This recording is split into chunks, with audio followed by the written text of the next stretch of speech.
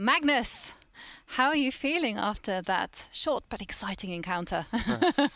Yeah, I'm feeling all right. Sort of had a suspicion that in case I wanted to be solid today, he probably wasn't gonna push it, considering the fact that he'd had a good start. And then, yeah, obviously it's good to win the Armageddon at the very least.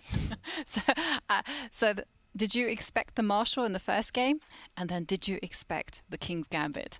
No, I didn't really expect anything for the second game, but like if you gave me a list of like alternatives or a list of ways that the first game would finish, like the very way it finished would probably be top of the list. I mean, um, I thought there was probably considerably more than 50% chance that he was just gonna